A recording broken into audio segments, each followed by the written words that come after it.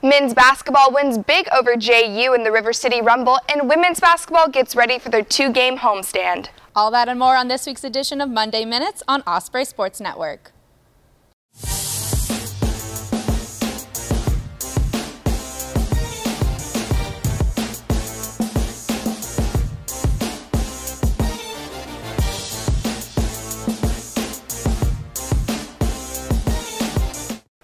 The River City Rumble was this past Saturday and was a near sellout with 5,807 people in attendance. The women's team squared off with the Dolphins early in the game.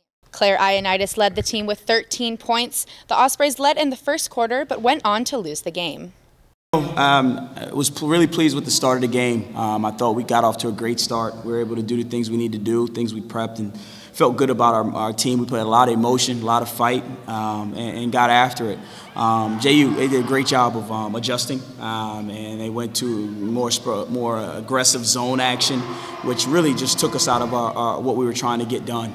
They did a really good job and forced their players to make plays, and we didn't handle it very well. Our turnovers late in the first half got them back in the game and gave them some momentum, led directly to points for them, and we weren't able to get shots for the people that needed to take shots. And unfortunately, obviously, it looks towards our, 18 points in the second half.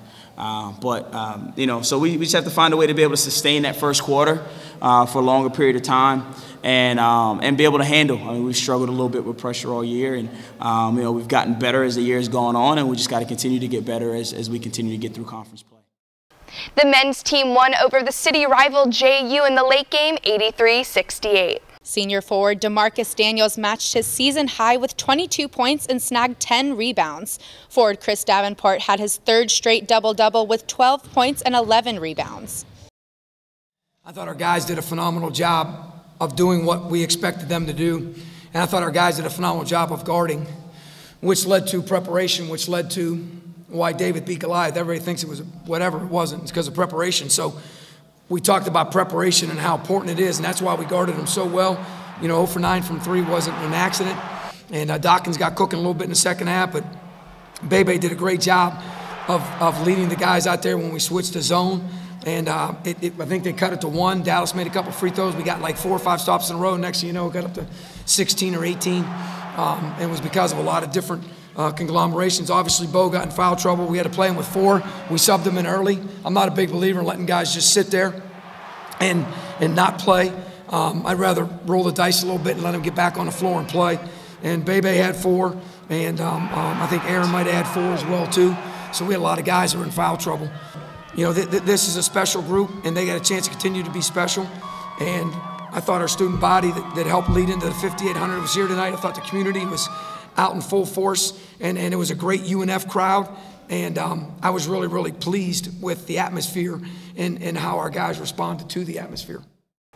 Both teams have finished their non-conference schedule and have begun their quest to tear through the ASUN. Rejoice, Osprey fans! Both teams have 2 games before heading back out on the road.